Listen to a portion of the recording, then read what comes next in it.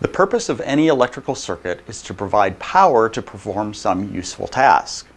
Electrical power consists of a combination of voltage and current. So an engineer's job ultimately is to interconnect electrical components in order to get the voltages and currents where they need to be in order to provide the power necessary to do the task at hand. This video introduces basic concepts relative to all of the circuit components we'll be using in this class. All electrical circuits, no matter what their purpose is, consist of interconnected circuit elements.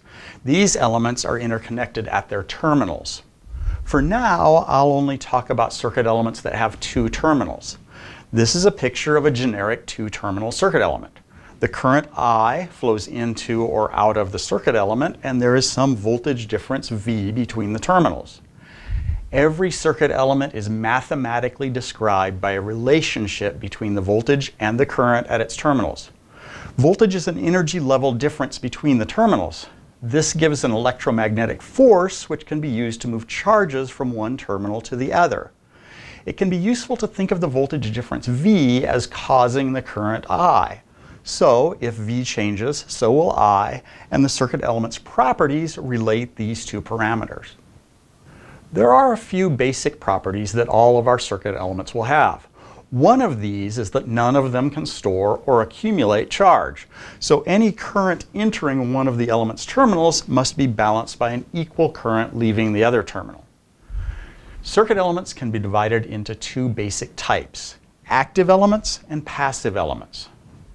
Active elements provide energy to a circuit from a source that's external to the circuit. For example, a battery performs a chemical reaction to create electrical energy. From the standpoint of the electrical circuit, the energy appears out of nowhere. Energy from passive elements can't come from outside the circuit. They use energy that already exists within the circuit. For example, capacitors can store energy provided to them from a circuit and return that energy to the circuit, but the energy doesn't just appear from nowhere. Circuit elements are modeled mathematically by relationships between the voltage and the current at their terminals. These relationships are called the element's voltage-current characteristics. If the relationship is presented graphically, the plot of current versus voltage is called the voltage-current curve, or the IV curve. Since the voltage-current characteristic governs the relationship between voltage and current at the terminals of the element, it tells us what current will correspond to a given voltage difference at the terminals. We use the mathematical function relating voltage and current when we model the behavior of the circuit element.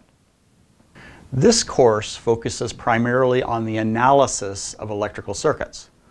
The goal is to predict the voltages and currents in the circuit based on mathematical models that predict how the circuit should behave.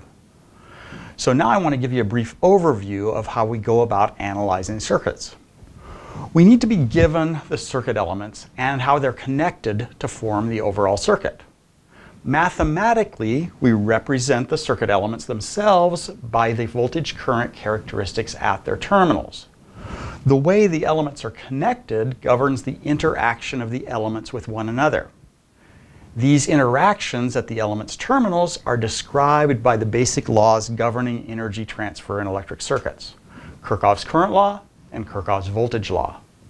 Combining the equations governing the components with the equations governing their interactions allows us to predict the behavior of the circuit. Designing an electrical circuit uses many of the same tools as circuit analysis, but the approach is reversed. In circuit design, we know what behavior we want from the circuit and the fundamental equations governing circuit interactions. Therefore, we have to choose circuit elements that have the appropriate voltage-current characteristics and interconnect them in a way that will create a circuit that performs the desired task. Unsurprisingly, any circuit design is followed by an analysis of the design to verify that the circuit behaves the way it was supposed to.